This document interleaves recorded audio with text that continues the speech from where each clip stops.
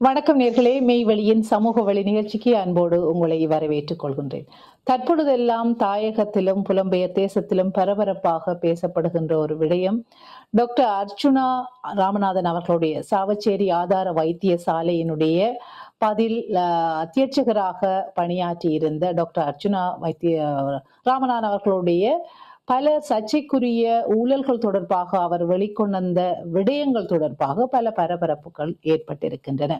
இது தொடர்பான பல குழப்ப நிலைகளும் எங்களுடைய மக்கள் மத்தியில் ஏற்பட்டிருப்பதாக பலர் குறை கூறுகின்றார்கள். ஆகவே இது தொடர்பாக நிதானமாக சமூகத்தை அவதானிக்கின்றவர், அதே வேளையில் அரசியல் தளத்தில் நின்று கொண்டு மக்களுக்காக சேவையாற்றக்கூடிய தங்களுடைய பங்களிப்பை ஆற்றுகின்றவர் என்ற வகையில் தம்பித்துறை ரஜீவ் அவர்களை இன்று நாங்கள் அழைத்துக் கொள்கின்றோம். வணக்கம் ரஜீவ். வணக்கம். மிக்க நன்றி, உங்களுடைய நேரத்தை ஒதுக்கி இன்றைய எங்களுடைய மெய்வெளி தொலைக்காட்சி கூடாக உங்களுடைய கருத்துக்களை பகிர வந்தமைக்காக. நாங்கள் பொதுவாக ஒவ்வொரு நாளுமே டாக்டர் அர்ச்சுனா தன்னுடைய பதிவுகளை சமூக வலைத்தளங்களில் பதிவேற்றி கொண்டிருக்கின்றார். இந்த வகையில் மக்கள் மத்தியில் இது ஒரு ஒரு போராட்டமாக, பெரும் போராட்டமாக மக்கள் மத்தியில் வரும் உணர்வலைகளை தூண்டிவிட்ட விடயமாக இந்த விடயம் காணப்படுகின்றது. இந்த நிலையில் டாக்டர் அர்ச்சுனா முன்வைத்த பல குற்றச்சாட்டுகள் சாவச்சேரி ஆதார வைத்தியசாலையை தொட்டு இந்த சுகாதார அமைப்புக்குள் இருக்கின்ற அந்த குற்றச்சாட்டுகள் முன்வைக்கப்பட்டிருக்கின்றன.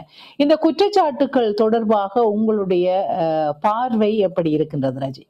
உண்மையில் சென்ற முறை இன்னொரு சந்திப்பில் நாங்கள் சொல்லியிருந்தால் உண்மையில் இந்த ஒரு மாதமும் இல்லை, அதாவது டாக்டர் அர்ச்சுனாக்கள் சாவச்சேரிக்கு வருகை வந்தது. அவர் அங்கே பணியாற்றியது ஒரு 20 நாட்கள் தான். அந்த வகையில் அவர் வரும் பொழுதே ஒரு சர்ச்சையுடன் தான் வந்த ஒரு சூழல் காணப்படுகின்றது. ஏனெனில் அங்கே இருந்த மருத்துவ அத்தியாட்சியர் தனது மேல்நிலை படிப்புக்காக திடீரென்று வெளிநாட்டுக்கு சென்ற தாண்டி வந்தவர்கள். பிறகு அவருடைய இடத்துக்கு விசாரணைன்னு சொல்லி இன்னொரு மருத்துவர் அங்கே ஒரு பதில் கடமையாக மாகாண சுகாதார வைத்திய அதிகாரி அவருடைய நியமனத்தை கொடுத்து வைத்தார். அப்ப இங்க இது மாகாணத்துக்குரிய வைத்தியசாலை என்றதில்ல, பிரதேச மாகாண பிராந்திய வைத்திய அதிகாரி தான் கொடுக்க வேண்டும். ஆனால் என்ன ஒரு கடமை இருக்கின்றது, இந்த லைன் மினிஸ்ட்ரின்னு சொல்லி அவைகள் இந்த நியமனத்துக்குரிய ஆட்களை செலக்ட் பண்ணி கொடுப்பீங்க, இந்த நாட்களை நீங்க போடலாம். அவ்வாறுதான் பழமையா நடந்து கொண்டிருக்கிறது. அதே நேரத்துல உங்களுக்கு தெரியும், ஏற்கனவே பல விடயங்களில மாகாணத்துக்குரிய அதிகாரங்கள் மத்திய அரசாங்கம் பறித்து கொண்டிருக்கிற சூழல் திடீரென்று டாக்டர் அர்ச்சுனாக்கு யாழ்ப்பாணத்தில் ஊட்டாவுத்துறை பிரதேசத்துக்கு கைட்ஸுக்கு நியமனம் பெற்று ஒரு கடிதம் மாகாண சபைக்கு வருது. இப்போ மாகாண சபையிலான சுகாதார வைத்திய அதிகாரிகள் வைக்கினா ஏற்கனவே அங்க வேகன்சி இல்லை, அங்க ஏற்கனவே ஒரு ஆள் இருக்கிறார். சாவச்சேரியில இருந்தால்தான் அங்க போயிட்டாரு, நிரந்தரமான ஒரு ஆளா இருக்காரு. அங்க நிரந்தரமா இருக்கிற நேரத்துல இன்னத்துக்கு ஒரு ஆக்டிங்க்கு ஒரு ஆளை நீங்கள் அங்க போகிறதுன்னு மாகாண சுகாதார அதிகாரிகள் திருப்பி லைன் மினிஸ்ட்ரிக்கு அந்த விடயத்தை கொண்டு போறார்கள். இவரை இப்ப அவர்களுக்கு பிரச்சனை அர்ச்சுனா சாவச்சேரிக்கு ஒரு ஆளை போட்டாலும் பரவாயில்ல, நீங்கள் அங்க வேகண்டே இல்லாத இடத்துக்கு என்னத்துக்கு நீங்க அதில் கொண்டு போக முடியல திடீர்னு. அது தங்களுக்கு மாகாண சபைக்கு எந்த விதமான அறிவுறுத்தலும் இல்லாம தொடர்ந்து போடப்படுறது. அதுதான் பிரச்சனை. அப்ப அவர்கள் திருப்பி சொல்லி உடனடியாக அனைவருமே உட்பட பல்வேறு தரப்பினர் அந்த லைன் மினிஸ்ட்ரியோட சாதிச்சு கொண்டிருக்கலாம். திடீரென்று அடுத்த நாள் என்ன செய்யலாம், அர்ச்சுனாக்கு சாவச்சேரிக்கு கொடுத்திருக்குன்னு சொல்லி கொடுத்தாங்க. அப்ப சாவச்சேரியில அந்த வேக்கன் இருந்தபடியா, அதுவும் தற்காலிகமான வேக்கன் இருந்தபடியா இவர்கள் ஒன்றும் சொல்லல, சரி சொல்லி பிராந்திய சுகாதார திணைக்களத்தில இருந்து அதற்கு அங்க ரிப்போர்ட் பண்ணி போட்டு போனேன். அது முற்று முழுதாக 13ஆம் திருத்த சட்டத்தை மீறுகின்ற ஒரு செயல் மாகாண சுகாதார திணைக்களத்தின் எந்த விதமான ஒரு ஆலோசனையும் பெறாமல் மாகாண சுகாதார திணைக்களத்துக்கு இருந்த அதிகாரத்தை மீறி நேரடியாக லைன் மினிஸ்ட்ரியா அதனுடைய நியமனத்தை கொடுத்து. ஆனா வந்த உடனே அந்த மருத்துவமனையில ஏற்பட்ட ஒரு பிரச்சனைன்னு சொல்லி 2 மணி போலதான் வாரேன். வந்தோடனே எல்லா இடத்துக்கும் கூப்பிடுறேன். எனக்கு இருக்கிறதுக்கு இடம் வேணும். குவார்டர்ஸ்ல வந்து 2 வெளி மாவட்ட சிங்கள மருத்துவர்கள் இருக்கிறார்கள். அவர்கள் உடனடியாக வெளியே வைக்கணும். வெளியே வைக்கணும்னா அவர்கள் 1.5 மணி நேரத்துக்குள்ள அதை தனக்கு தரவணும். ஆனா அங்க வந்து ஒரு சிஸ்டம் ஒன்று ஏற்கனவே இருக்குது. இந்த குவார்டர்ஸ்ல இருக்கிறாண்டா குவார்டர்ஸ்ன்னு சொல்லி இருக்கிற கமிட்டியோட தெரிவு செய்து அது கமிட்டிட்ட சொல்லித்தான் அதைக்குரிய வேக்கண்ட் இருக்கிறாங்க பார்த்து கொடுக்கணும். ஏன்னா அங்க இருக்கிற 4 இடமும் வந்து ஃபுல்லாத்தான் இருந்திருக்கு. அப்ப என்ன ஒரு ஆள் வந்து அவர் அதற்கு வெடிங்னு சொல்லி அவர் லீவ்ல இருக்கிற அந்த நேரத்தில் வந்து 2 பேரும் உடனடியாக இருக்கிறார். அடுத்த நாள் வந்து அடுத்த ஆள் அவரே மனைவி போட்டு அந்த 4 பேருக்கு இருக்கக்கூடிய இடத்தை வந்து தான் இடத்துல வைத்துக் கொண்டிருக்காரு. உடனடியாக உடன்பாடு வைத்தியர்களுக்கு திருப்பி என்ன நடக்குதுன்னு சொல்லிச்சுன்னா அடுத்த நாள் வந்து சில சிஸ்டங்களை தான் அங்க மாத்த போடுறது. அப்ப ஏற்கனவே இந்த தரத்துக்குள்ள ஒரு சிஸ்டத்துல வந்து அங்க வந்து வைத்தியசாலை இயங்கிக் கொண்டிருக்கின்றது. அனைத்து விதமான பிரிவுகளும் இயங்கிக் கொண்டிருக்கின்ற சூழல் தான் அங்க இருந்தது. அங்க இருக்கிற வளங்களுக்கு அப்ப அரசு வந்து தான் கொஞ்சம் யாருமே புதிதாக ஒரு அதிகாரி வரையில அவர் தனக்கு சௌகரியமாக தானும் அந்த வேலை செய்ய வேணும்னு சொல்லி ஒரு உற்சாகத்தை செய்வது வளம். இப்ப அவர்களும் அதனை வந்து ஏற்றுக்கொண்டு அதனை செய்வதற்கு சொல்லிட்டு உடனடியாக வந்து அதாவது மகப்பேற்று சிகிச்சை நிலையத்துல கொண்டு அது பின்புறமாக இருக்கிறார் புதிய கட்டடத்துக்கு மாற்றணும்னு சொல்லி உடனடியாக அதை மாற்றது. அப்ப அதுக்கு அங்க இருக்கிற மருத்துவ அதிகாரிகள் வந்து முதல்ல இணங்கி கட்டாயப்படுத்தினா இல்ல அது உடனடியாக அங்கதான் மாற்ற வேணும். மகப்பேற்று சிகிச்சை நிலையத்தை வந்து அங்க மாற்றணும். அது ஏற்கனவே அங்க ஒரு புது பில்டிங் கொண்டு கட்டுப்பட்டு இருந்தது வந்து அது 2015 தான் ஆரம்பிச்சது. கொரோனா பிரச்சனைகளை விடுமுறைப்பட்டு 2023 போன மாதம் போன வருடம் வந்து அதனுடைய வேலை கட்டிட வேலைகள் மட்டும் தான் முடிந்தது. ஆனா அதுக்குரிய அவர்கள் திட்டமிட்டபடி அந்த கட்டிடத்துல வந்து கீழ்த்தளத்துல வந்து எமர்ஜென்சி வைக்கும். 2வது ஃப்ளோர்ல வந்து அதாவது கீழ் ஃப்ளோர்ல வந்து எமர்ஜென்சின்னு சொல்றது இந்த வெளிநோயாளருக்கு வருகின்ற இந்த விபத்து அதி தீவிர சிகிச்சை பிரிவுன்னு சொல்லி வந்து ஆபரேஷன் தியேட்டர் போடுறதுக்கு திட்டமிட்டு வச்சிருக்கோம். ஆனா இதன் உடனடியாக அதை எல்லாத்தையும் மாற்றி போட்டு இந்த மகப்பேற்று நிலையத்தை கொண்டு அதுல 2ஆம் மாடியில போட போறோம்னா அதுக்கு அவங்க கொஞ்சம் இணங்கி என்ன மகப்பேற்றுக்கு அங்க போனா அது லிஃப்ட் வசதிகள் இருக்குது. ஆனா அதுல வந்து அவசரத்துக்கு ஜெனரேட்டர் இல்ல கரண்ட் என்ன பண்ணுவாங்க பல்வேறு பிரச்சனைகள் சொன்னாங்க. சரி அது ஏதோ ஒத்து போயிடுது. 2ஆம் நாள் திருப்பி வந்து கூப்பிடுத்த வந்து இந்த ஆபரேஷன் தியேட்டர்களை வந்து நாங்க எல்லாம் பின்னுக்கு கொண்டு போகிறோம் புது கட்டுறதுக்கு போகிறோம் சொல்லி அதுல வந்து உடனடியாக வந்து ஏனைய 2 மருத்துவர்களும் வந்து அதுல முரண்படி இல்ல அங்க எந்த விதமான வேலை திட்டங்களும் என்ன முடியல. நம்ம உடனடியாக கொண்டு ஏன் அதை இப்ப மாற்றுவாங்க அதுல நாங்கள் இடங்கல என்று சொன்னோம்னா இவர் அந்த இடத்துக்கு உடனே ஓம் இருக்கு. அவர்கள் மருத்துவர்கள் பின்னேறம் டியூட்டி முடிஞ்சு போன அப்புறம் என்ன செய்யறாருன்னா அங்க இருக்கிற மைனஸ் ஸ்டாஃபை போட்டு இந்த இடத்துல இருந்து எல்லாம் கோட்டையை மாற்றணும்னு சொல்லி 2 மைனஸ் ஸ்டாஃபை சொல்லி அந்த இடத்த உடனடியாக மாற்றுவேன். அடுத்த நாள் டாக்டர் முடியவார டாக்டருக்கு சென்று கூட நீங்க எல்லாம் ஆபரேஷன் இடத்துக்கு வர தேவையில்லை அதை நான் நல்ல டாக்டர் மேல வந்து செய்கிறேன்.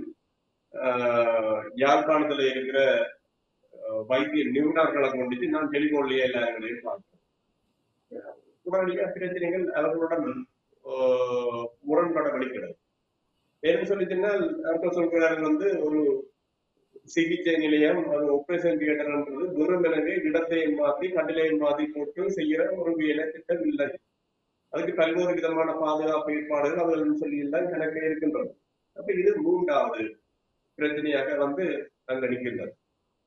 திடீரென்று என்ன செய்யற அடுத்த ஒரு முரண்பாடு அடுத்த மீட்டிங்கோட போடுறாரு வந்து இந்த 2 பெண் மருத்துவ நிபுணர்கள் வந்து 2 பேரும் லீவில் அனுப்பிங்க அதாவது மகப்பேற்று லீவில் அனுப்பி அப்ப உண்மையாகவே அனுமதி பெற்று மகப்பேற்று லீவ்ல இருக்கிற லீவ்ல இருந்தாலும் அவர்கள் மருத்துவமனையோட தொடர்புலாம் இருக்காங்க. உடனடியா வந்து ஒரு பப்ளிக் சாரி அந்த வைத்திய அதிகாரிகளுடன் ஒரு சந்திப்பிலே வந்து மிகுந்த ஒரு கீழ்த்தரமாக அதாவது பெண்கள் இந்த டாக்டர் எல்லாரும் வந்து இங்க வந்து கருத்தறிஞ்சு கொண்டெல்லாம் தரக்கூடாது.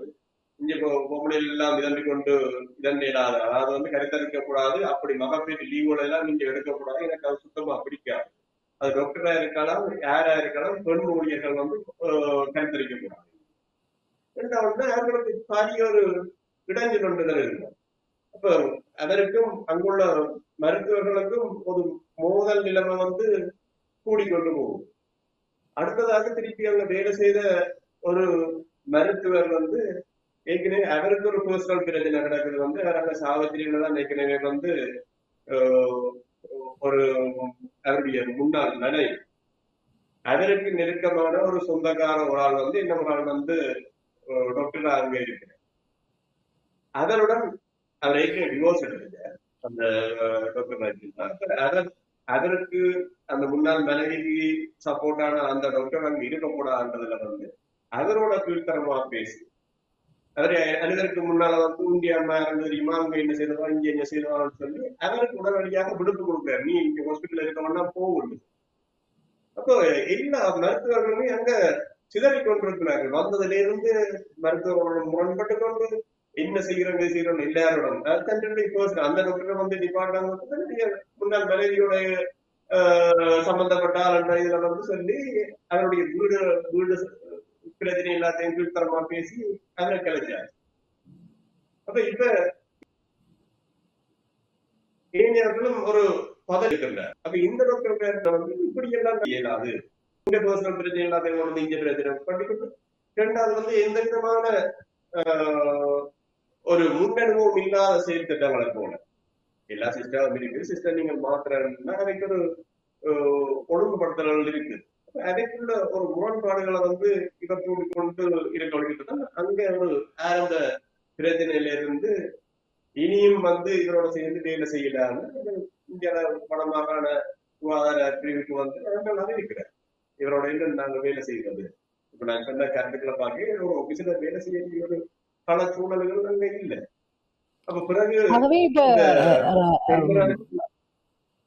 ஆகவே அர்ஜுனாவினுடைய ஒரு முற்போக்கு ஜட்ஜ்மெண்டோட அவர் அந்த வைத்தியசாலைக்கு நுழைஞ்சிருக்கிறார் என்று உங்களுடைய கருத்துல இருந்து நாங்க பார்க்கலாம். இப்ப அவர் சொன்ன ஊழல் விஷயங்கள் வந்து மக்களுடைய நலன் சார்ந்ததாக இருக்கின்றது. இவ்வளவுமே ஒரு களையப்பட வேண்டிய அவர் வரிசைப்படுத்திய அந்த ஊழல் முறைமைகள், ஊழல் நடவடிக்கைகள் நிச்சயமாக மக்கள் மத்தியிலிருந்து மக்களுடைய நலன் சார்ந்து களையப்பட வேண்டிய ஒன்றாக இருக்கின்றது. ஆனால் இந்த களைதலுக்காக அவர் எடுத்துக்கொண்ட கால பரிமாணத்திலையும் அவர் எடுத்துக்கொண்ட நடைமுறைகளையும் நடைமுறை சிக்கல்களையும் அவருடைய அணுகுமுறை ஒரு வித்தியாசமான போக்கை அல்லது எதிரான போக்கை கொண்டு வருவதாக உங்களுடைய கருத்துக்கள் இருந்து பார்க்கலாம். ஆகவே இவர் சரியான அணுகுமுறையோடு இந்த வைத்தியர்களை அணுகி இருந்தால் அல்லது அவருடைய நடவடிக்கைகள் நீங்கள் கூறிய அந்த குற்றச்சாட்டுகளை பார்க்கும் பொழுது அது மனிதாபிமானத்தை மீறியதாக அல்லது சக ஊழியர்களுக்கான மதிப்பை கொடுக்காத அல்லது சக ஊழியர்களோடு இணைந்து ஒரு முரண்நிலையை ஏற்படுத்தாத வகையில் ஒரு சமரசத்துக்கு உட்பட்டு தன்னுடைய பணிகளை முன்னெடுக்க முடியாத ஒரு தகுதி உள்ளவராக நீங்கள் பார்க்கிறீர்களா அவரை? இல்லை, நான் நிச்சயமாக அப்படித்தான் பார்க்கின்றேன். இதில் வந்து முதலாவது இந்த பிரச்சனை முடிந்துவிட்டது. இந்த வைத்தியசாலையில் அவர் முக்கியமாக சொல்லப்பட்ட குற்றச்சாட்டுகள் அனைத்து இப்ப நான் வெளிப்படையாக வந்து எப்படி இந்த கருத்துக்களை சொல்லும் பொழுது தனிமனவே அந்த அர்ஜுனான்ற டாக்டருக்கு எதிராக நான் கதைக்கின்ற ஒரு சிந்தனை தான் தரும். ஆனால் நான் எங்கிருந்து இந்த பிரச்சனையை பார்க்கணும்னா அதன் எண்ணத்துக்காக ஒரு பிரச்சனையை வெளிக்கொண்டார்கின்ற அவர் வெளிக்கொண்ட பிரச்சனைகள் அனைத்தும் உண்மைத்தன்மை வாய்ந்தவராக அவர் உண்மையா மக்களுடைய பிரச்சனையை தீர்ப்பதற்காகத்தான் அந்த பிரச்சனையை அணுகினாரா நாங்கள் அதுல கூடின மட்டத்தில் சிந்தனை எடுக்க வேண்டியதாக இருக்கின்றோம். உண்மை அதற்குத்தான் நான் சொல்றேன்னா அவருடைய பர்சனல் பிரச்சனையை தனிப்பட்ட ஒரு புதிதாக ஒரு அதிகாரி வாரன்னு சொல்லிச்சுன்னா அந்த அதிகாரி தான் சில விடயங்களை ஒரு சரியான முறையில் அணுகி கொண்டு போக வேண்டிய தேவை இருக்கு. சரி, அங்க சொல்லப்பட்ட பிரச்சனைகள் அனைத்தையுமே வந்து ஏதாவது ஒன்றில் வந்து அவர் உறுதிப்படுத்தி இருக்கின்றார். அவர் வந்து சொல்ல விடயங்கள் எல்லாம் பல விடயங்கள் வந்து அது வெளிப்படவே முக்கியமான பிரச்சனை சொல்லிட்டு அந்த பப்ளிக் இஷ்யூவாக பெருசாக மாறினது வந்து மக்கள் மத்தியிலே ஏற்கனவே ஒரு நல்ல விதமான ஆதங்கங்கள் இருக்கின்றன. மக்கள் மத்தியிலே வந்து வைத்தியர்கள் வந்து எல்லாம் உழைக்கின்றார்கள். நல்ல காசடித்துக் கொண்டிருக்கின்றார்கள் என்பது தொடர்பான ஒரு ஒரு பொதுவான சிந்தனை இருக்கின்றன. அவர்கள் என்னத்தை பார்க்கின்றார்கள்? சும்மா ஒரு சின்ன இது ஒரு வைத்திய நிபுணர்களை நீங்கள் வந்து அரசாங்க வைத்தியசாலையில போய் நீங்கள் சந்திக்கலாம். நீங்களும் ஒரு நோய்க்கு போனீங்கன்னு சொல்லிட்டுன்னா அதுல சாதாரணமாக ஒரு வைத்தியரை சந்தித்து பிறகு நீங்க போர்டுல இருந்தீங்கன்னா வைத்தியசாலையில நீங்க இருப்பீங்களாக இருந்தாங்க பிறகு தங்களோட அந்த நோய்களுக்கு தன்மை கேட்டது போல வைத்திய நிபுணரை சந்திப்பதற்கு ஒரு சந்தர்ப்பம் ஒன்று கிடைக்கும். இல்லாட்டி போர்டுல இருந்தீங்கன்னா வீட்டுல விளையாடுறதா அந்த இதுகளை பார்க்கலாம். ஆனால் ஒரு தனியார் மருத்துவமனைக்கு போனீங்கன்னு சொல்லிச்சுன்னா 2000 ரூபாய் பே பண்ணப்படுது. 2000 ரூபாய் பே பண்ணா உடனடியா இன்றைக்கும் அப்பாயின்மெண்ட் எடுத்து பின்னேரம் பார்க்கலாம். அதே இறக்கலாம். அவர்கள் எப்படி அதை யோசிக்கிறாங்க? 2000 ரூபாய் கட்டுறோம் இந்த டாக்டரை பார்க்கறதுக்கு. ஒரு நாளைக்கு ஆக குறைஞ்சது ஒரு டாக்டர் வந்து 20 பேர் என்றாலும் பார்க்க 20 பேரை பார்க்கிறாருன்னு சொல்லிட்டுன்னா அது ஒரு 2000 ரூபாய் படி 10 பேரை பார்த்தாலும் 20,000 40,000 ரூபாய் வந்து ஒரு நாளைக்கு அதனுடைய வருமானமாக காணப்படுது. ஒரு நாளைக்கு 40,000 மண்டேகள்ல 10 நாளைக்கு 4 மாதம் 12 லட்சம் ரூபாய் அவர் பிள்ளைய அள்ளி கொண்டு போறாரு. அந்த ஒரு சிந்தனை தான் மக்கள் மத்தியில கிடக்கிறது. சும்மா சாதாரண போராட்டம் சொல்லுறாரு. பிறகு அவர் வெளியில காண்டைகளை வந்து அதற்கு வந்து சில டெஸ்டிங்கள் செய்யறதுக்கு அல்லடி மருந்துகள் முடியுது. அப்ப இல்ல இப்ப இதுல நீங்க சொல்ற நியாயம் மக்கள் மத்தியில இப்படி ஒரு அபிப்பிராயம் வைத்தியர்கள் தொடர்பாக எழுவது இந்த பொருளாதார சிக்கல்கள், பொருளாதார நிலைமைகள் மோசமடைந்திருக்கின்ற காலத்தில் மக்கள் மத்தியில் அப்படி ஒரு சிந்தனைகள் எழுவதற்குரிய வாய்ப்புகள் நிறையவே இருக்கின்றன. ஆனாலும் கூட டாக்டர் அர்ச்சனா கூறிய விடயம் என்ன என்று சொன்னால், இந்த வைத்தியசாலை அரச வைத்தியசாலையில் பணிபுரிகின்ற நேரங்களின் நேரம் அவர்கள் தங்களுடைய தனியார் வைத்தியசாலைகளில் பணிபுரிவதாக அந்த வைத்தியசாலைகளுக்குரிய அரச வைத்தியசாலைகளுக்குரிய தங்களுக்கு கொடுக்கப்பட்ட நேர காலத்துக்கு உரிய சமூகம் அளிக்காததும் உரிய நேரத்தில் அவர்களுடைய பணிகளை முன்னெடுக்காததும் இந்த பிரச்சனைக்கு ஒன்றாக அவர் இதுல முன்வைக்கிறார். இது தொடர்பாக இல்ல அதான்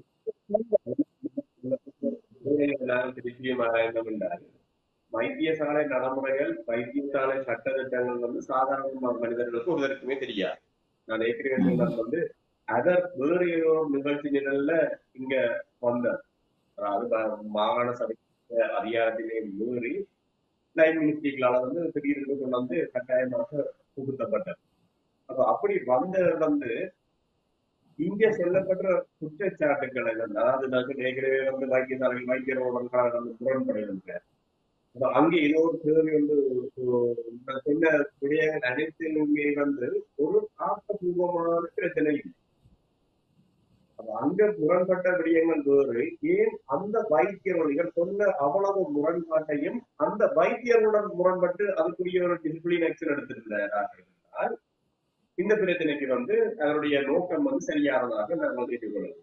உண்மையாக குறிப்பிட்ட நேரத்தில் அந்த வைத்தியர் இல்லை, அரசாங்க வைத்தியசாலை இல்லாத அவர் புரிதொரு வைத்தியசாலையில் அங்க கடமையாற்றி இருக்கும் பொழுது அவர் அதனை சரி இவர்கள் இருக்க அங்க ஒரு டியூட்டி நேரத்துல இல்லை என்று சொல்லிச்சுன்னா அதை கைமளமாக பிடித்திருக்கிறார் சொல்லிச்சுன்னா அந்த அதற்கு எதிராக வந்து அவர் கடந்த கட்ட நடவடிக்கை எடுத்திருக்கணும். வந்து மாகாண சுகாதார கனிமணிக்கு அறிவித்திருக்கணும், இல்லாட்டிக்கு வந்து மினிஸ்ட்ரிக்கு அறிவி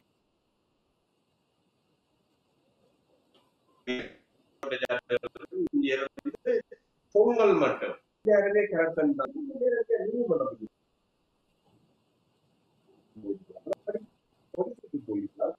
சரி பொலிசுக்கும் போயிலையா இவ்வளவு ஆதாரத்தை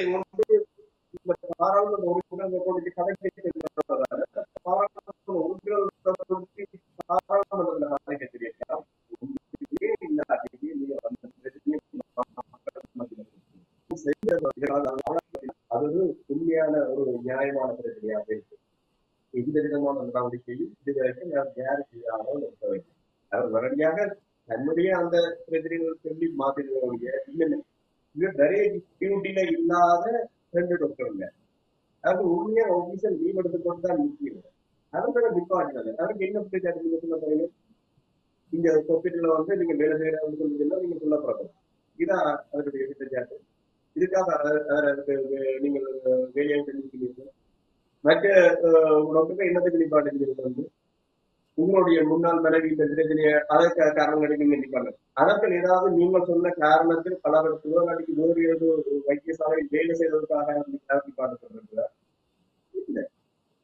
நீங்கள் அங்க சொன்ன ஒரு விடயம் வெளியில மக்கள் மத்தியில கொண்டு தூவப்பட்ட விடயம் வந்து அப்ப இதற்கு நாங்க சொன்னது அந்த வந்திருக்கிற இந்த திடீர்னு சொல்றேன்னு சொல்லிச்சுன்னா எமது மக்கள் ஒரு கொஞ்சம் நிதானமா சிந்திச்சிருக்கோம். என்னென்ன ரீதியில் சொல்ற மக்களுக்கு நீங்கள் ஒன்று சிந்திக்கல, மக்களுக்கு மருத்துவத்துறை சம்பந்தமான எந்த ஒரு அறிவு வந்து இருந்திருக்கா சொல்றாங்க.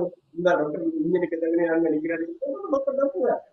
ஏன்னா வெளிப்படையா வந்து அனைத்து வைத்தியசாலைகள் தனியார் வைத்தியசாலைகளும் இந்த வைத்தியர்கள் பாடம் தான் அவர்கள் தங்களுடைய டியூட்டி முடிஞ்சுதான் நடக்க மாறாங்களா இல்லையா என்பது வந்து சாதாரண மக்களுக்கு தெரியாது. அவர்கள் பாத்தீங்க கவர்மெண்ட் ஆபீஸ்ல செய்ய வேண்டிய வேலை இருந்து கொண்டு அங்க வந்து சாதாரண மக்கள் தெரிவித்தாரு. அது மக்களுக்கு எந்த கவனம் இல்லை. சரி, அங்கிருந்து காசுகளை களவெடுத்தார்கள், எல்லாடிக்கு வந்து போரை மாதிரிகள் எடுத்தார்கள். என்ன ஆதாரத்தை சொல்லிட்டு சொல்லுங்க. சரி, இவ்வளவு பிரச்சனையும் முடிஞ்சது. தரையிலேயே இப்ப இன்னொரு பிரச்சனை வந்து ஏனைய டாக்டர் வெற்றி என்ன சொல்லிச்சுன்னா இன்னொரு சில அதற்கு ஆதரவான சில வைத்தியர்கள் இருக்கார்கள். அப்ப அதர்கள் தாங்கள் சில வைத்தியர்களை அப்புறப்படுத்துவதற்காக இவரை பயன்படுத்தி இருக்கிறார். இவருக்கும் அங்கிருந்து வரையில இவருக்கு அந்த ஒரு சரியான அனுபவம் இல்லாம போயிட்டதாக்கும் வரையில நீ போய் எல்லாத்தையும் செய்ய அவங்களை என்ன சொல்லி விடுவாங்க, இதரை கொண்டுட்டு தங்களை வேலையை பார்ப்போம், இங்கிருந்து 2 பேருக்கு அடிய போடுவோம் முடி போட்டு அவங்க நினைக்கிறாங்க நாங்கள் எல்லாத்தையும் பார்ப்போம். இன்னைக்கு வந்து அதற்கு எதிராக திரும்ப ஒரு சூழல் கிடைக்கிறது. அது வந்து ஏதோ பிரச்சனை இதுவரைக்கும் சாவச்சேரி வைத்தியசாலையில் அவர் சொன்ன ஊழல் குற்றச்சாட்டுகள் பற்றி இப்ப கதைச்சு கொண்டு அல்லாடிக்கு அந்த வைத்தியசாலையில பிரச்சனையை நிகழ்ச்சி செய்வதற்கு என்ன செய்கிறது என்பது தொடர்பாக ஏதாவது எங்கேயாவது போய் கண்டு வைக்கிறார்கள்.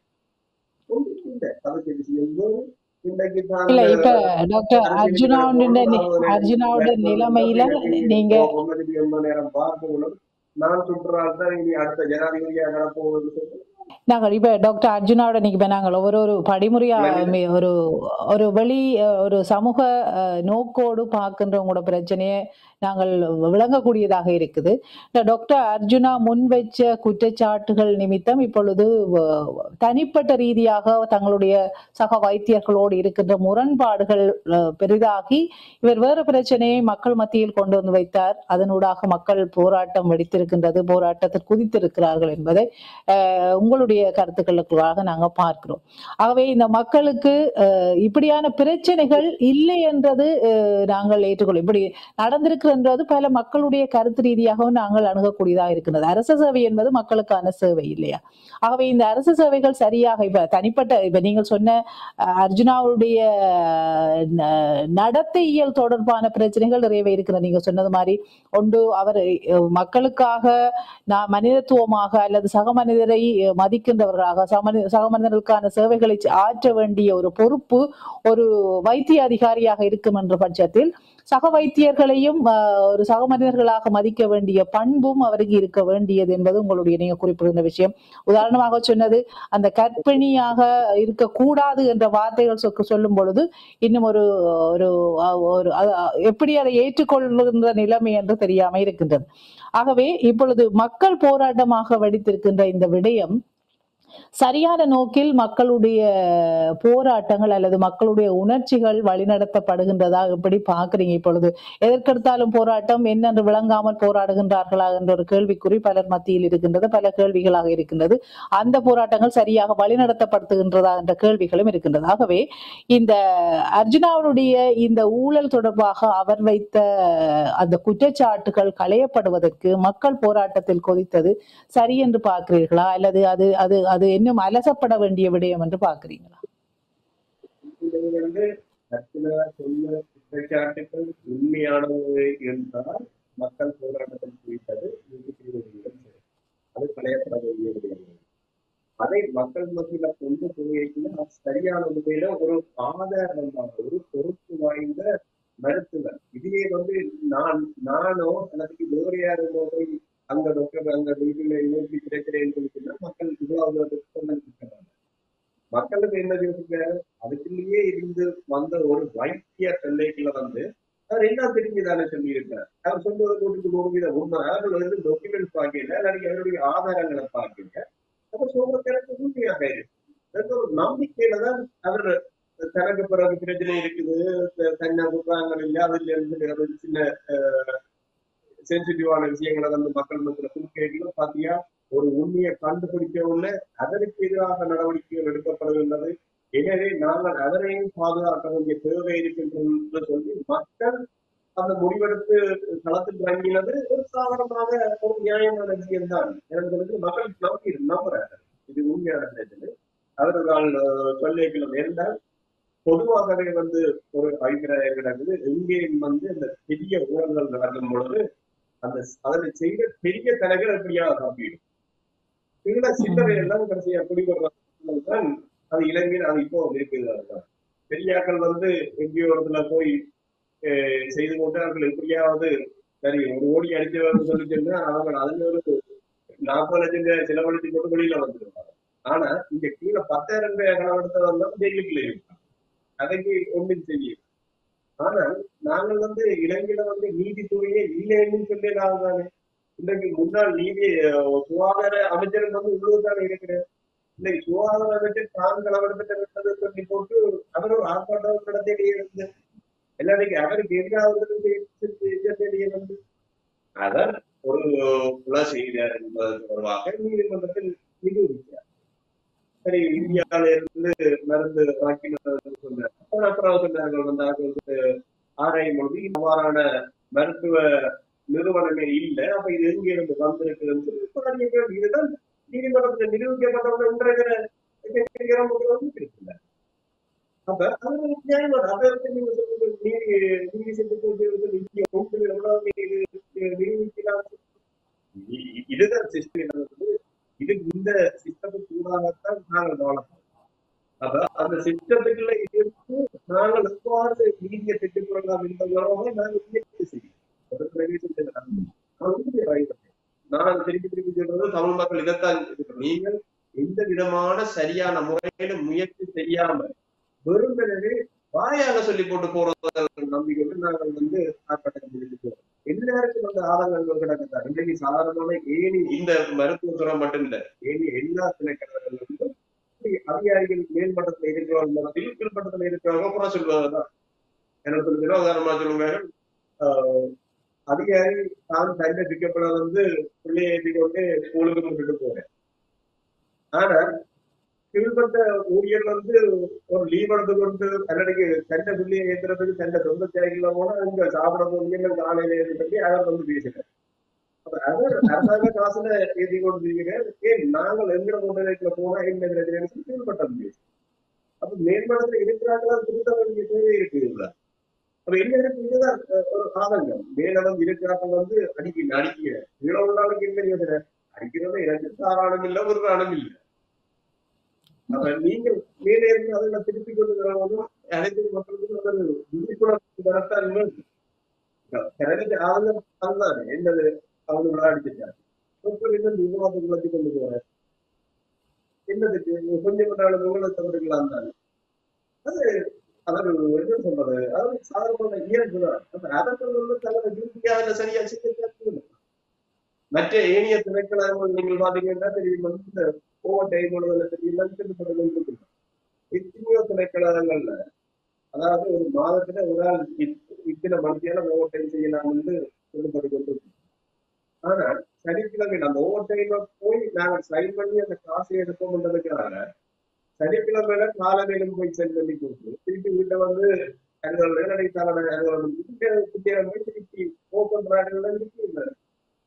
அப்ப ரஜீவ், இப்ப நாங்க சில எல்லா திணைக்களங்கள்லையும் இப்படியான ஊழல்கள் அல்லது சில குறைபாடுகள் இன்னும் நடந்து கொண்டே இருக்கின்றது என்று கூறுகின்ற அந்த நிலையிலையும் கூட இப்ப சுகாதாரத்துறை, கல்வித்துறை என்பது மிகவும் ஒரு இனத்தினுடைய, ஒரு மக்களுடைய, ஒரு அரசினுடைய மிக முக்கியமான துறையாக இருக்கின்றது. மக்கள் நலன் சார்ந்ததாக அல்லது மக்களுடைய வளர்ச்சி சார்ந்ததாக அல்லது மக்களை பாதுகாக்கின்ற நிலை சார்ந்ததான ஒரு துறையாக இருக்கின்றது. அந்த துறைகளில் நாங்கள் இந்த கரப்ஷன்ஸ், அந்த ஊழல் என்று வருகின்ற பட்சத்தில் அது ஒட்டுமொத்த ஒரு ஒரு ஒரு ஒரு நாட்டுக்கே ஒரு பேரழிவாக மாறக்கூடிய நிலை இருக்கின்றது. ஆகவே இந்த இதுகள் எல்லாம் நடக்கின்றது என்று சொல்லி போட்டு நாங்கள் எங்களுக்கு ஏன் சோழியை இப்படித்தான் இந்த சிஸ்டம் என்று சொல்லி நாங்கள் கடந்து போகிற காலமாக இந்த காலத்தை நாங்க பார்க்கலாமா? இதுல ஒரு சில பேர் சொல்லுகிறார்கள், ஒரு தீப்பொறியாக அர்ஜுனா வந்திருக்கிறார், அல்லது இதை உடைச்சு கட்டி இதுக்கு ஒரு மீட்பை எல்லா இடமுமே இந்த சிஸ்டத்தை மாற்றக்கூடியதாக வருகின்றார் என்ற பல கருத்துக்கள் அந்த சமூக வலைத்தளங்களில் இருக்கின்றன. ஆகவே இதை கடந்து போக எப்படி இப்படியான ஊழல்களை அல்லது இப்படியான பிரச்சனைகளை கடக்கலாம் அல்லது கடக்க வேண்டும், அது மக்கள் எப்படி அதை காணலாம் என்று நீங்க நினைக்கிறீங்க? இல்ல, இதுதான் மக்கள் விழிப்படைய வேண்டும். உண்மையில் இவர்கள் சொல்வது வைத்திய அதிகாரிகள் இதனால் நாங்கள் அதை செய்வது அந்த சூழல் உண்மையாக ஆனால் நான் திருப்பி சொல்வது அந்தந்த பிரச்சனைகளை நாங்கள் சரியான முறையில அணுக பழகிக்கொள்ள வேண்டும். நீங்கள் அந்த இந்த இடத்துல வெளிப்படையாக ஒன்றை ஆதாரப்படுத்திக் கொண்டு அதனை கலந்து நம்பிக்கை ஒரு விடவே இல்ல. நான் சொல்லலாம். ஆகவே அர்ஜுனா இப்ப முன்வச்ச அத்தனை குற்றச்சாட்டுகளும் ஆதாரம் இல்லாதவை அல்லது ஆதாரத்தோடு அவர் நிரூபிக்கப்பட்டால் அவைக்கான விசாரணைகள் எப்படியாக நடைபெறும் என்று நீங்க நினைக்கிறீங்க? இல்ல, நிச்சயமாக நிறைவேற்று. இப்ப நீங்கள் யாராவது ஒரு ஆளுக்கு என்றாலும் இந்த வைத்தியம் ஒரு ஆளுக்கு என்றாலும் நீங்கள் இந்த நீதித்துறையில சரி மருத்துவத்துறையில தான் நாங்கள் ஒன்றும் செய்யலாம்னு சொல்லிட்டுன்னா ஒரு ஆளுக்கு எதிராக நீங்க வழக்கு தாக்கல் செய்ய முடியாது. இந்த அர்ஜுனா டாக்டர் நான் இந்த இவ்வளவு டாக்குமெண்ட்ஸை சொன்ன மாதிரி ஒரு நீதிமன்றத்தில் வழக்கு தாக்கல் செய்து அதற்கு எதிராக ஒரு முயற்சி ஒன்று கொடுத்து அதுக்கு பிறகு நடக்கலைன்னு சொல்லிட்டு மக்கள் எழுதி செய்யத்தான் வேணும். அதுதான் நாட்டில் ஒரு நடைமுறையாக இருக்கும். இந்த நீதித்துறையில் உங்களுக்கு சரி வராது சொல்லி சொல்லுவோம். மக்களுக்கு இதான் டோட்டல் சிஸ்டத்தை மாற்ற வேண்டிய தேவை இருக்கின்றதுதான். அவ்வளவு ஒரு சரியான வழிமுறைகளைத்தான் நான் திருப்பி எனக்கு அந்த சொல்லைகளை அர்ஜுனாவுக்கு எதிராக இல்லாட்டி அவருக்கு சார்பாக நிற்கிறவருக்கு எதிரான கருத்துக்களா தான் அது பார்க்கப்படும். இப்ப இருக்கிற சூழல் அப்படித்தான் இருக்கின்றது. யாருமே ஏன் அந்த முயற்சி எடுத்ததாக கருதவில்லை, ஏன் நாங்கள் இந்த முயற்சி எடுத்தனால யாராவது சொல்வதற்கு தெளிவில்லை, அல்லது ஏதாவது முயற்சி எடுத்து இதுல பிழைச்சதுன்னு சொல்லி ஒரு சொல்லிட்டு இருந்தது. அதைத்தானே நாங்கள் பார்ப்போம். இந்த அர்ஜுனா விவசாயம் இந்த விசாரணையில கை போன பிரச்சனை அது நீதிமன்றத்துக்கு போய் அதுக்குரிய தீர்ப்பு அதுக்கு நிவாரணம் கொடுத்தார். இப்போ அதை ஒன்றும் செய்யலன்னு சொல்லி அங்கே ஒரு தீர்ப்பு கொடுக்கப்பட்டிருக்கின்றார். அப்ப இதில் நாங்கள் மிக தெளிவா இருக்கவும் மருத்துவம் சார்ந்த ஒரு உயிர் சம்பந்தமான பிரச்சனை. அதில் எங்களுக்கு எவ்வளவு சாதாரணமா உங்களுக்கு தெரியும், நீங்கள் லண்டன்ல இருக்கீங்கள அங்க ஒரு வைத்தியசாலைக்கு நேரம் காய்ச்சல் கொண்டு நீங்க மொத்தத்துக்கு போகணும். வழியில அங்க ஜிபின்னு சொல்லி இருக்கு, அதற்கு நீங்கள் பதிந்து எல்லாத்தைக்கு என்னன்னு சொல்லி பார்த்து நீங்க கடைசியா தான் தொற்றுல போகணும். எமர்ஜென்சி இருந்தால் வாசலுக்கு போகலாம். இன்றைக்கு காய்ச்சல் நீங்க டாக்டர் தொற்றுல போகலாம், வளர்க்கலாம். ஆனா இதோட மோசமான நீங்க டாக்டர் நேரடியே சந்திக்காததுல நீங்க எடுத்துக்கிறீங்க. அரவிந்தி கூட டெலிபோன் பண்ணி தான் நீங்க வளைக்கலாம். ஆனா இங்க நீங்க அரசாங்க வைத்தியசாலை கேட்கவும் போகலாம். ஏன் அப்படி ஒரு இலவச மருத்துவம் ஆசியாவில இருந்துதான் பெஸ்ட் நடந்தது. அது இதுல ஏன் நாங்கள் அதுல சொல்ல இல்லாது ஏன் மக்களுக்கு விழிப்புணர்வு கொடுக்கணும் அதுல சொன்னதானே நீங்க எந்த பிரச்சனைக்கு வைப்பாடு இல்லை ஒரு பிரச்சனை. அது இவ்வாறான ஒரு அனுபவங்கள் நாங்கள் அந்த திருப்பி அந்த முற்று முழுதாக இங்கே ஒன்றுமே நடக்கல இல்லாத கரைச்சல் நாங்கள் அதுக்கு எதிராக கலைக்க வேண்டிய சூழல் கிடக்கும். அதை இந்த நீங்கள் நேரத்துல குறைத்து இந்த சொல்லுங்கள். இப்ப டாக்டர்ஸ் உண்மையில மருத்துவத்துறையில நீங்க கூறினது மாதிரி இப்ப இங்கிலாந்தோடு நீங்கள் ஒப்பிட்டு பார்க்கின்ற பொழுது இலவச மருத்துவம் என்று கூறும் பொழுது எந்த நேரமும் உடனே காய்ச்சல் உண்டானோ உடனே தடிமன் உண்டானோ வைத்தியசாலை போகக்கூடிய வசதிகள் இதுல இருக்கின்றது. இதுக்காக டாக்டர்ஸ் தங்களுடைய அர்ப்பணிப்பாக பணியாற்றி கொண்டிருக்கின்றார்கள். தங்களுடைய ஊதியத்தை கடந்து என்று சொல்லலாம். கடந்த காலங்களில் அப்படி ஒரு வைத்தியசாலைகள்லாம் எங்களுடைய இடங்களில் இருந்தது.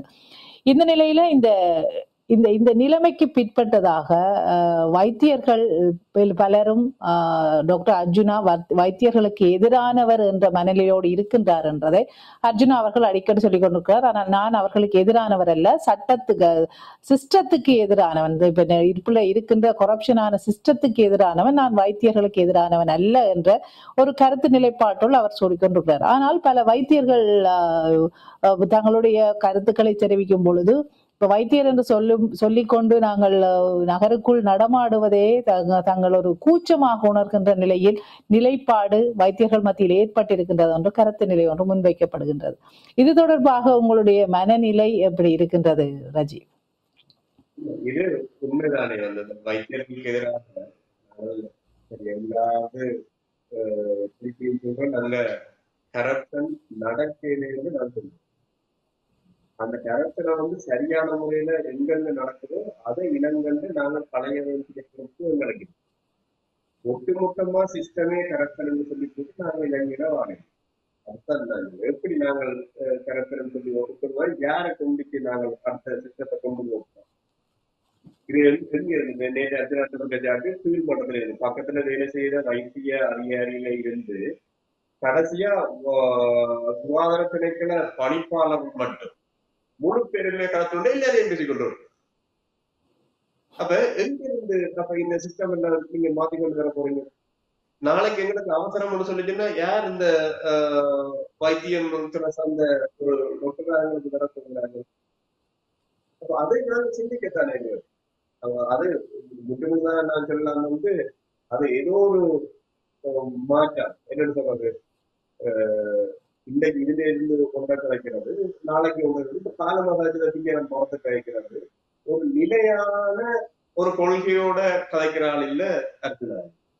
இன்னைக்கு சாவித்திரியில ஒன்று கதைக்கிறார், டக்குன்னு அனுராதபுரத்துல போய் ஒன்று கதைக்கிறது, ஆனவங்க ஒன்று கதைக்கிறது, குழந்தை கவனிக்கிறாரு. அவர் சொல்லுவாங்க இது கேட்கல நான் தமிழன் அது சாவித்திரி தமிழன் தான். அங்க முக்கிய பிரச்சனை கடைசியா பிரவாரம் பிரவாரணைக்கு தலைமுறை இருக்கின்றது. இப்ப எந்த சாவத்திற்கு இந்த கேரக்டருக்கு அவர்களுக்கு எந்த சம்பந்தம் தொடர்ச்சியா அதை சும்மா கதைக்கு என்டர்டைன்மெண்ட் நடக்குது. அத இந்த என்னோட பிடிக்கிறோம் யார இன்றைக்கு யாரை பற்றி பேச போறான்னு பார்க்கும்போது அதை பார்த்து சில இன்ட்ரெஸ்ட். அப்ப ஒரு நோக்கம் போட்டுருக்கு. நான் நீங்க ஒரு வட்டத்துக்கு இதுதான் கிடைக்கிறீங்க, இதை திருச்சியை கலைச்சி அதை நாங்கள் தீர்த்து வழி பார்த்தோம். அதுக்கு நானும் ஆனா ஏதோ பிரச்சனை எல்லாருக்கும் இயங்கி எல்லாம் கொண்டு போய் இன்னைக்கு மக்களை திசைக்கு மக்கள் தலையெழுத்து அடிக்கிறவங்க என்னத்துக்குள்ள வலிக்கிட்டு என்னத்தை கலைக்கிறவங்க தெரியாத ஒரு சூழல். அதாவது கடைசியா தனக்கு 1,80,000 வாக்கு கிடக்குது, நான் காட்டுறாங்க தான் ஜனாதிபதினு சொல்ற அளவுக்கு சிஸ்டம் மாறிடுது. அப்ப நாங்கள் ஒரு டைம் வேஸ்ட் ஆக்கி இப்ப யோசிப்பாங்க அங்க இருக்கிறவங்க எங்களுக்கு இப்ப என்ன யோசிப்பாங்க சொல்லி மத்திய அரசாங்கத்துல இருக்கிறார் சரியான ஒரு கேள்வி கூத்தால யோசிப்பாங்க. இப்ப வைக்கிறதா இப்படி ஒரு வைக்கிறது சூழல் பார்க்க வேண்டியது. நாங்க என்ன விஷயத்த என்ன டாபிக்ல போய்கொண்டு இருக்கிறோம். உங்க எனக்கு போது கலைக்க இதை கலைக்கிறதோ இடக்கே ஒரு கன்ஃபியூஸ் ஆகிறேன். ஆள் கலைக்கிற விஷயம் 1000 விஷயம்.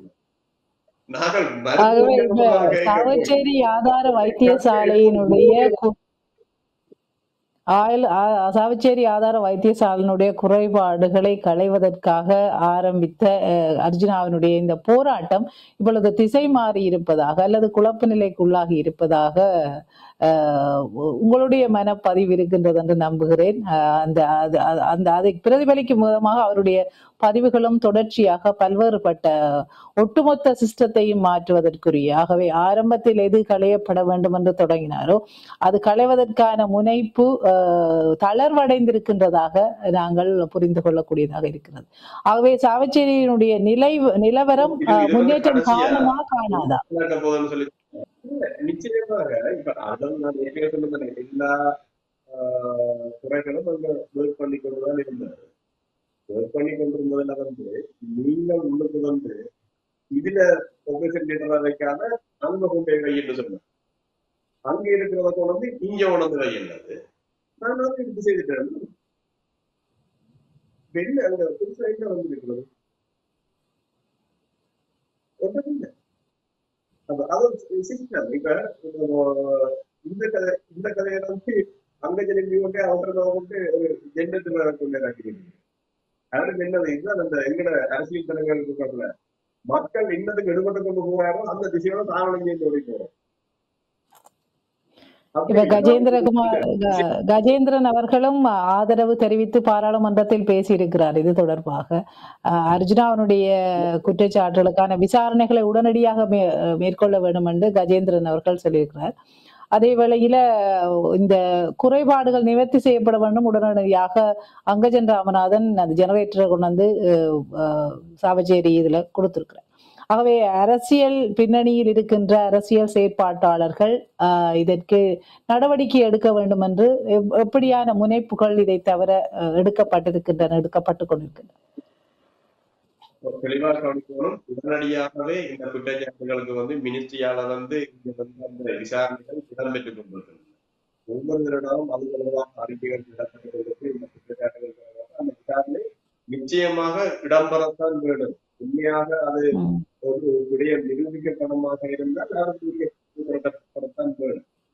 அபிவிருத்தி என்றது வேகமாக இடம்பெறத்தான். இப்ப ஜெண்டர்களை கொண்டு வந்தா பிறகு அங்க உடனடியாக அந்த ஒத்தகத்தியர்கள் இயங்குமா என்று சொல்லி இல்லை. ஏன்னா அடுத்த கட்ட வேலையில் அவர்களுக்கு பணியாளர். ஆனால் இதுவும் ஜெண்டர்லையும் வேணும் தான். அதுக்கு ஏற்கனவே இந்த 5ஆம் மாதமே ஜெண்டர்கள் வந்துட்டு ஆபரணம் இருக்குது. உண்மையான உதாரணம் என்ன செய்திருக்கணும், ஆபரணம் இருக்குதா, ஏன் என்ன கிளியர் பண்ண படையில ஒரு நாளைக்கு லீவை போட்டு குழந்தை போய் அந்த காவலை அந்த கிளியர் பண்ணி கொண்டு வரதுக்கு யாருன்னு நான் பார்த்துருக்கேன். இதுல இருந்து சும்மா சொல்லி அந்த வந்துதான் இருக்கிறது. அப்ப அதை போய் எடுத்துட்டு வந்துருந்தாங்க. இனி அடுத்தது கார்டர்ஸ் என்னமே மாகாண சபை சொல்லி கொண்டிருக்கிறது லைன் மினிஸ்டர் எங்களுக்கு இவ்வளவு காவலை கிரியேட் பண்ணிட்டாங்க. கிரியேட் பண்ணப்படையாது. அங்க அவசர சிகிச்சைக்கு தேவை என்று சொல்லிட்டு கட்டாயமா ஆளுநர் ஏன் மகப்பேற்று நிலையத்துக்கு இன்னும் சரியான ஒரு நிரந்தர மகப்பேற்று நிபுணர் அங்க இல்லை. அப்படி இல்லாததுல அங்க எல்லா மகப்பேற்றையும் நாங்க செய்ய முடியாது. சுகப்பிரவேசங்களை மட்டும்தான் செய்து கொண்டிருக்கிறார்கள். ஒரு அவசரத்துக்கு சிசரியன் இல்லை. அப்ப அதுக்கு காரணத்தை பண்ணி ஆசிரியர்கள் தேவை கிடக்கு. மருத்துவர்கள் பற்றாக்குறையா இருக்குல்ல. யாழ்ப்பாணத்துல மருத்துவர்கள் இன்றைக்கு ஏனைய தென்னிலங்கையில இருந்து மருத்துவர்கள் கொண்டு வேலை செய்து கொண்டிருக்கிறார். அவ்வாறு அவங்க நாங்கள் முன்னிலைப்படுத்தி அதெல்லாம் பேச்சு தடைகள். அதைத்தான் வெறுமனே அங்கே இருக்கிற வைத்திய அத்தியட்சருடைய கடமை இல்லை. அரசியல் கடமை இருக்கின்றன. அதற்கெல்லாம் பாராளுமன்ற கலைக்கோடும் தேர்தலோட கலைக்கோடும் கலைக்கு அந்த விஷயத்தை இங்கே கொண்டு வரணும். ஆனா அதிகாரிகள் தான் அந்த விஷயத்தை அரசியல் தலைமைக்கு சொல்லுவாங்க. அங்கே இந்த இது நீங்க நினைக்கிறீங்க இந்த சாவச்சேரி வைத்தியசாலை மட்டும்தான் உங்களோட குறைபாடு இருக்கிறது. ஏரிய அனைத்து வைத்திய குறைபாடுதான் இருக்கிறார். அப்ப மிடிசின்ல இருக்கிற வைத்தியசாலை பழையில இருக்கிற வைத்தியசாலை அங்க அனைத்து வசதியும் இருக்குமா இருந்தா அங்க இருக்கிற நோயாளர்களுக்கும் இந்தியாவுக்கு ஏன் இதே மாதிரி அனைத்து வசதிகளும் கைச்சில இருக்குமா இருந்தா கைச்சில சிறந்தது. அப்ப அனைத்து இடத்துக்கும் அவசரத்துக்கு ஏற்ற மாதிரி சில வேதத்திட்டங்களை கட்டாயம் செய்ய. அது ஒரே நாள்ல இவ்வளவு நாளும் இல்லாத இப்ப டக்கந்து எல்லாருக்கும் கிடைக்கும் சொல்லிட்டு அந்த மிஷின் போனவங்க இன்னைக்கு என்ன நடக்கிறான்னு சொல்லி கண்டுபிடிச்சாரு. அந்த மிஷினுக்கு இவங்க டிஜிட்டல் வங்கியாக வேண்டிய அர்த்தம் எடுக்கிறது. இதுல மிஷினை வைக்கிறா அது அந்த மிஷின் வச்சிருந்தா அதை எங்க வைக்க வேணும், அதுக்கு புகையில ஓடாவிடத்துல மேல கட்டி எழுப்பி விடவும், அந்த வைத்தியசாலை எங்க வைக்கலாம் அது சின்ன எண்ணங்கள் இந்தியன் தக்காளி யோசிக்கிறது நாங்கள் அவசரத்துக்கு வீட்டுல வாங்கிக்கிறது மாதிரி இல்லை. அந்த இதுலயே ஒரு ஒரு அரசம்பந்தமான அளவு இருக்கு. அப்ப இதுகள் எல்லாமே நிதானமா தானே யோசிக்கணும். அதாவது படிப்படியாத்தான் நாங்கள் செய்வோம். திருப்பி திருப்பி சொன்னதாவது ஒரு விஷயத்தை குழப்பி அடித்து பல பேர்த்த மனநிலையிலே பாதிக்கப்படுத்தி போட்டு இருக்கிற ஒரு விடயமாகத்தான் நான் பார்க்கக்கூடியதாக இருக்கிறதை ஒழிய இதால எந்த விதமான தீர்வு ஒருவர் யோசிகள் இன்றைக்கு வைத்தியத்தை குற்றச்சாட்டு சொல்கிறார்கள். அடுத்த நாட்கள் அந்த டிகிரி இல்லை டிகிரியால் முடிச்சு, ஆனால் தான் முடிச்சதா அங்க கயங்கி முடிச்சு சைன் பண்ணி கொண்டிருக்கின்ற இது ஒரு மிகப்பெரிய ஊழல்.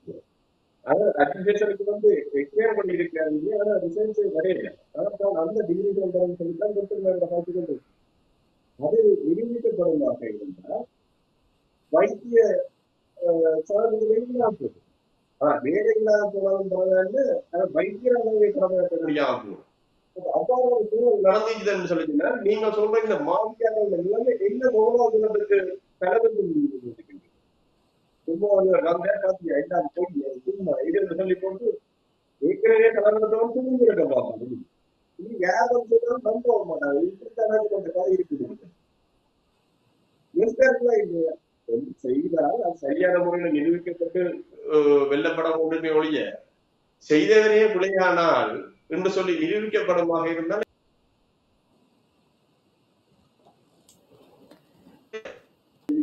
சகலமே அதன் மீது இருக்கிறார்கள் சொல்லி அடுத்து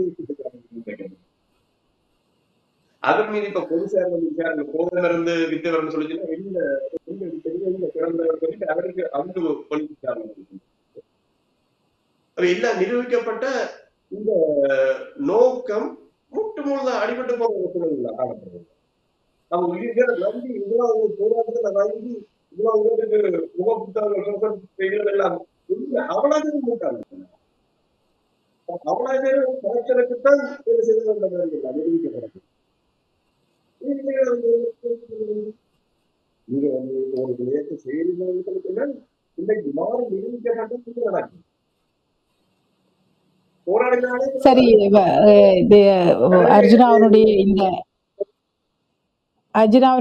இந்த அந்த ஊழலை வெளியில கொண்டு வருகின்றேன் அல்லது ஊழல் நிவர்த்தி செய்யப்பட வேண்டும், ஊழல்கள் இல்லாது ஒழிக்கப்பட வேண்டும் என்று அவர் முயற்சி, அவர் கொண்டு வந்த முயற்சி, அவருடைய வெளிப்படையான தன்மை, இதுல நம்பிக்கை தன்மை எவ்வளவு இருக்கின்றது என்பது இப்ப கேள்விக்குறியாக போகின்ற நிலை உருவாகின்றதாக உங்களுடைய கருத்து இருக்கின்றது. இருந்தாலும் கூட இந்த மாற்றங்களை இப்ப அரசியல்வாதிகளுக்கு இடையில் அரசியல்வாதிகள் இந்த கரப்ஷன் தொடர்பாக அல்லது குறைபாடுகள் தொடர்பாக அதை சிந்திக்க வைக்க வேண்டிய அல்லது மக்கள் அதை நின்று அவதானிக்கப்பட வேண்டிய அல்லது ஒட்டுமொத்த இனமுமே இப்படியான ஒரு நிலைப்பாடு திணைக்களங்களுக்குள் ஏற்பட்ட குறைபாடுகளை பற்றி கேள்வியை எழுப்பக்கூடிய ஒரு சாத்தியக்கூறுகளை இதற்கு அர்ஜுனாவுடைய இந்த முனைவு ஏற்படுத்தி இருக்கின்றது என்று நான் நம்புகின்றேன். ஆனாலும் கூட நீங்கள் சொன்னது மாதிரி அரசியல்வாதிகள் இதை கட்டாயம் செய்ய வேண்டும் என்று நீங்க அறிவுறுத்தி இருந்தீங்க. அப்பொழுது சொன்னீங்க அரசியல்வாதிகள் இது அரசியல்வாதிகளால் இதை மக்களுக்கான பிரச்சனைகளை முன்னுக்கு களையப்பட வேண்டும், ஆய்வு செய்யப்பட வேண்டும், என்ன பிரச்சனைகள் என்று அதிகாரிகள் கூட பேசி தெரிந்து கொள்ள வேண்டும் என்ற நிலைப்பாட்டை நீங்கள் இப்பொழுது முன்வைத்திருக்கின்றீர்கள். இந்த நிலையில இப்பொழுது இதுகள் எல்லாம் நிச்சயமாக நீங்க குறிப்பிட்டது போல சமூகம் நிதானித்து இந்த ஒரு திட்டத்தை கொண்டு வரக்கூடிய இந்த வேளையில இந்த அர்ஜுனாவனுடைய நிலைப்பாடு என்ன நிலையில இப்ப மாற்றங்களை கண்டிருக்கு. இப்ப அவர் அரசியல் பேசுவதாக இப்ப நீங்கள் எல்லாம் ஒரு அரசியல்வாதி என்ற ஒரு பகுப்புகள் இருக்கிறீர்கள். இவருடைய ஒரு வைத்தியராக அல்லது மக்களுடைய நலன் சார்ந்ததாக நான் இதை பணியாற்றுகின்றேன் அல்லது இவற்றை கொண்டு வருகின்றேன் என்றவருடைய சிந்தனை இப்பொழுது அரசியல்வாதியாக வந்தால்தான் இந்த கரப்ஷனை களைய முடியும் என்ற இந்த சிந்தனை மாற்றத்தில் அவருடைய செயற்பாடுகள் இருக்கின்றன. ஒரு அரசியல்வாதியாக அர்ஜுனா வந்தால் அல்லது செயற்பட இறங்கினால் அவருடைய சிந்தனைகள் செயலூக்கம் பெறுமா, வினைத்திறன் ஆற்றுமா, எப்படி பாக்குறீங்க? நான் யோசிக்கிறது அரசியல்வாதியா யாருமே வரலாம், அதுல எந்த விதமான பிரச்சனையும் இல்லை. ஆனால் ஆக குறைஞ்சது அதனுடைய ஒரு அனுபவத்துக்கு ஒரு பிரதேச வைத்தியசாலையை கொடுத்து நடத்த முடியாமல் போனது. என்னென்று மக்களை வந்து சரியான முறையில வழி நடத்துற அந்த அந்த பிரதேச வைத்தியசாலையில் வேலை செய்தவர்களை கொண்டு ஒரு சரியான சேவையினை மக்களுக்கு வழங்க முடியாம போனது. ஒரு வந்த ஒரு 20 நாள்லயே இருக்கிறார்களையும் கலைச்சு போட்டு நாடும் போன ஒரு சூழல் தான் காணப்படுகிறது. எவ்வாறு ஒரு பெரிய ஒரு மக்களை ஒரு இனத்தினை ஒரு சரியான முறையில வழி நடத்துகிறார்கள் என்று நீங்கள் யோசிக்கின்றீர்கள்? சரியான கேள்வியோடு, மக்கள் சிந்திக்கப்பட வேண்டிய கேள்வியோடு நீங்கள் அந்த கேள்வியை நிறுத்தி இருக்கிறீர்கள் ரஜீவ். உண்மையில மக்கள் இந்த இப்படியான காலகட்டங்களில் மக்கள் தெளிவுற வேண்டிய அல்லது அமைதி காக்க வேண்டிய அல்லது நிதானமாக நடவடிக்கைகளை உற்று நோக்க வேண்டிய தேவை இருக்கின்றது. அதன் மூலம் ஒரு அமைதி சூழலை உருவாக்கி மக்களுடைய நாளாந்த வாழ்க்கையினுடைய மாற்றங்களை ஏற்படுத்துவதற்காக அல்லது சட்ட ரீதியாக நேர்முறையில் போராடி அந்த சட்டங்களுக்கான தீர்வுகளை பெற்றுக்கொள்வதற்கான முனைப்புகளில் இறங்க வேண்டும் என்பது நாங்கள் எல்லோருமே தெளிவாக தெரிந்திருக்க வேண்டிய விடயமாக இருக்கின்றது. உங்களுடைய கருத்துக்கு இன்று மிக்க நன்றியை தெரிவித்துக் கொள்கின்றேன். டாக்டர் அர்ஜுனாவை ஒரு ஒரு தேசத்தினுடைய ஒரு மீட்பராக மக்கள் பார்க்கின்ற நிலை இருக்கின்றது. அந்த மீட்பு சரியாக கிடைத்தால் எல்லோருக்குமே மகிழ்ச்சி தான்.